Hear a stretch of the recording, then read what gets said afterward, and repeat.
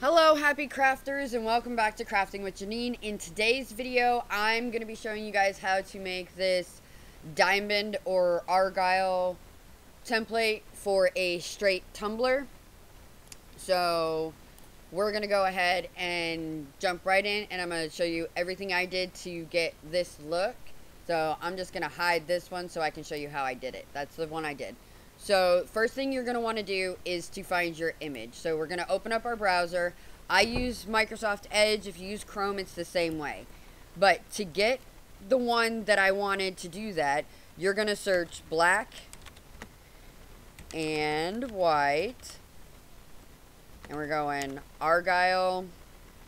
If I spell it right. Gyle. There we go. And then we don't want the socks. We want this one. So this will get you the image that you want because it's in black and white.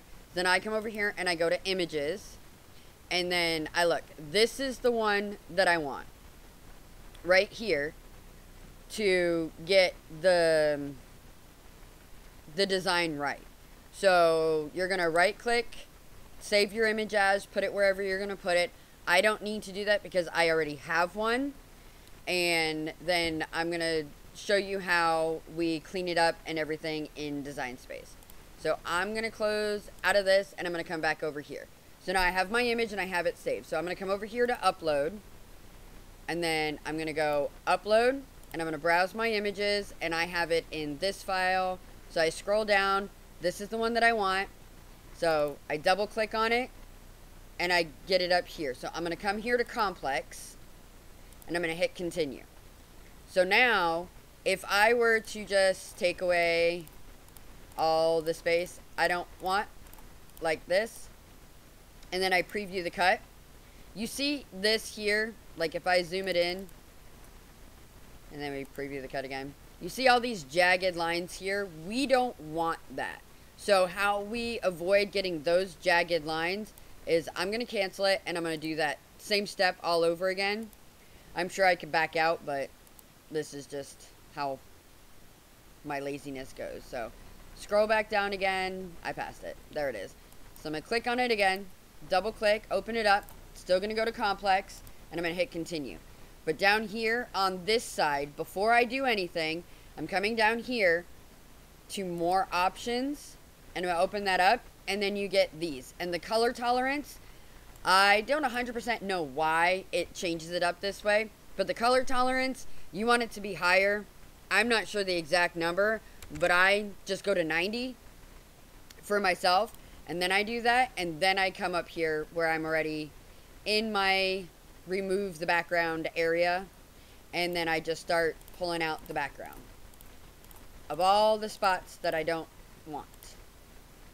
So like this, and then I preview my cut, and now I've got clean lines all the way around. So now that I've got my clean lines, I'm going to come over here and I'm going to go to apply and continue, and I'm going to come over here to a cut file, and then just name it, and we're going to go Argyle, and then we're going to hit upload. So now that we have it in there, we're going to click on this one, and I'm going to come down here to add to canvas. So now that it's in, I don't need it that big, so I kind of just size it down so it fits right here on my screen. And mine's being a little funky at the moment. There we go. Sometimes my computer doesn't want to act right. So now I have this. I'm going to duplicate this image. So I'm going to come over here, and I'm going to go to duplicate. So then I'm going to take that one, and I'm going to set it like right about here is about what I want. And then I'm going to come up here to select all. And when I select all, I'm going to come over here to align, and I want to align them vertically. So now they're all aligned and that. And then if I really want to be, I'm going to come over here and align top to make sure everything's lined up. Once I do that, I'm going to weld this image together. So we're going to weld it. So it takes a minute. Sometimes, depending on your computer. Some days mine wants to act a little funky. So now that you have this, oh, and I didn't say this before, but I have with playing around and everything, I have figured out something which I guess those of us in the US never realized it or whatever. I didn't myself. The measurements. Now, we use the imperial system and everything's measured in inches and feet and stuff like that. What I came to find out, that if you measure with your measuring tape around your tumblers and you use your centimeter measurements, you are going to get a more accurate measurement than if you do it in inches. And I'll show you what I mean. So my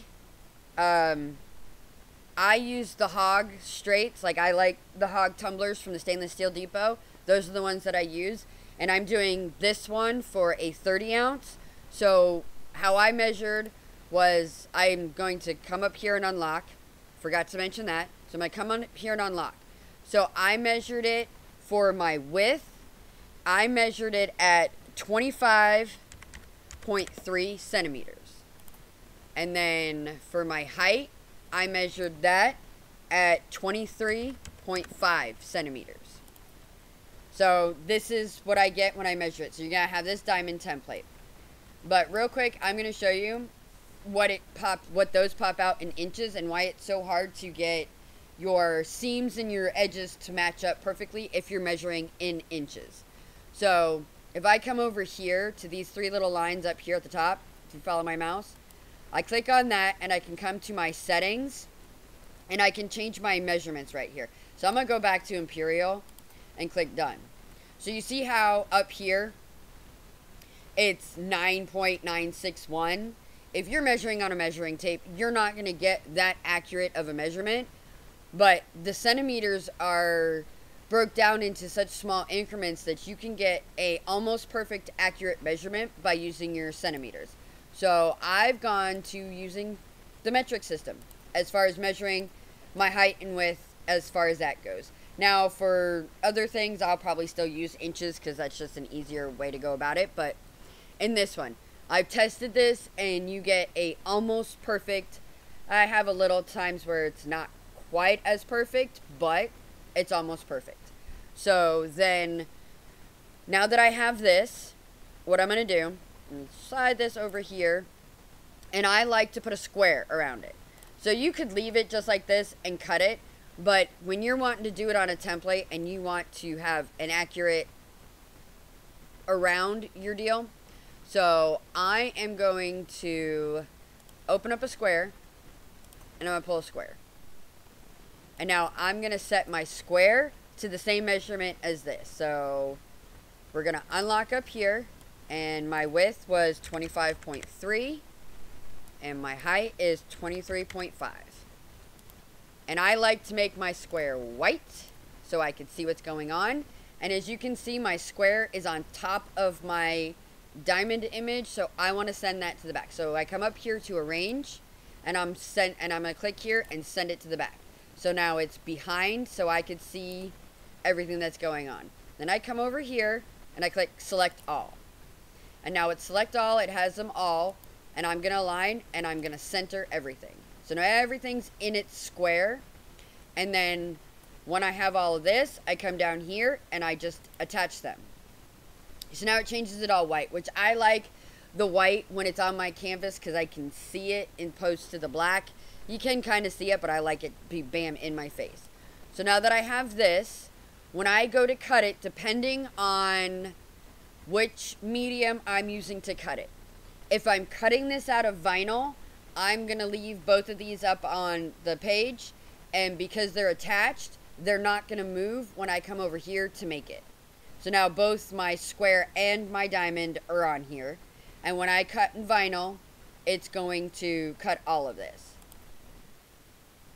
But if I want to use the double-sided tape, whether it's tumbler tape or your cat scratch tape, whichever one you want to use, I'm going to hide my square first, cut my diamond pattern out in the setting, which for me, now all of our machines are different, and I had to get a new machine, so I noticed that the settings on them. For me, I use the copy paper setting on a more to cut my double scratch my cat scratch paper. I have not gotten the tumbler tape in yet, so I don't know what setting to cut that one on yet. I'm still waiting for that to come in. But I cut it on that. And then after this cuts, it's going to be done and it'll kick it out. But it will unload your mat. And then you come back here and you hide this one and you open up this one. And then I cut this one on a medium cardstock setting so it cuts through all the layers. So that when I pull it off my mat, I just have this complete square and I'm not trying to cut along and get this, because I put this on my tumbler just like this, and it lines up exactly where I want it to be so that I don't have any overlaps or messing around. This gives me the exact size that I want it, and I've done it a couple of times and everything has always come out just perfect. So I just want to show you guys that. And then it's really easy to make these ones, and then I have another video for the tangram if you want to go check that out on my channel. I hope you guys enjoyed this video and that it was helpful for you. If you're like me and you want to try to push yourself to create things, I like to create a lot of it myself, so this one is this. So I hope you guys enjoyed this video, and please give a thumbs up if you did. Tell me how I did down in the comment section below, and don't forget to subscribe and hit that little bell notification to know when I upload a new video, because I'm not the most regimented uploader, so I don't upload on the same day of the week or that. So don't forget to hit that bell and subscribe. And again, I hope you guys enjoyed this video. And as always, happy crafting!